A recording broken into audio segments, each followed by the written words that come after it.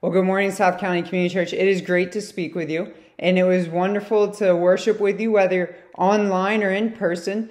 This past Sunday, as we went through Nehemiah chapter 9, and we heard there that the big idea was to revere God and repent of sin.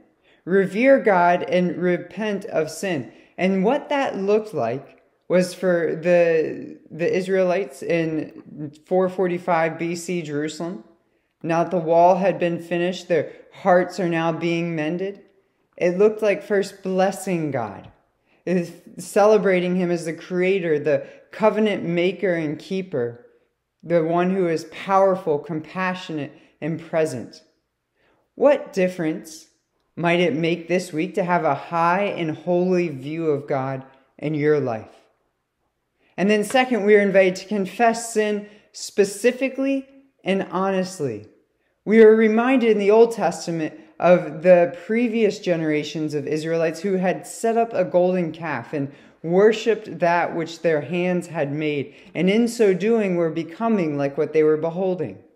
I invite you to consider, where might you specifically be rebelling against the good statutes and true and righteous commands of God, which are actually for our good? And what are the golden calves in your life and my life? What are the things that we look to deliver us instead of worshiping and praising God Himself? Let's confess those to the Lord and then know that He is faithful and just to forgive us and cleanse us of all unrighteousness as we celebrate His mercy.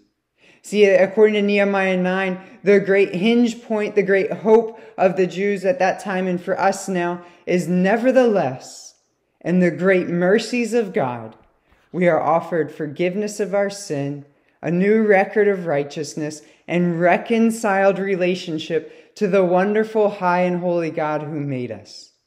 And so what might it look like first, if you haven't yet personally received Christ Jesus, to speak with me or an elder in the congregation about celebrating and receiving that grace? And then how might that saving grace be worked out in your life as you celebrate that grace by confessing sin in a regular, ongoing way in the pattern of repentance? This desire and pursuit to put sin to death by acknowledging over and over our need for Christ to not only save us, but to change us, conform us to His image. And that's where we leave off. We cry out for help. We cry out for help to the God who not only rebuilt the walls, but gave His Son to live, die, and eventually rise on our behalf. And so we cry out to the God who has worked salvation in us and now wants us to work sanctification or ongoing conformity out to His glory by His help and His Spirit in us. See, if the Spirit of Him who raised Christ Jesus from the dead now dwells in us, then He who raised Christ Jesus from the dead will also give life to our mortal bodies through His Spirit that lives in us. Because we have this hope in Christ Jesus to save us, we know that we have the presence of God in the Spirit to now sanctify and change us. So where might God this week be inviting you to participate in that sanctification work, that ongoing conformity to the character and likeness of Christ Jesus?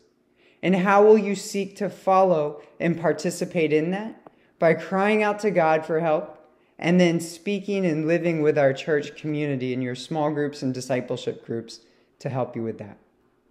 It's been a wonderful time to consider Nehemiah 9, revere God, repent of sin, and I can't wait to be together again.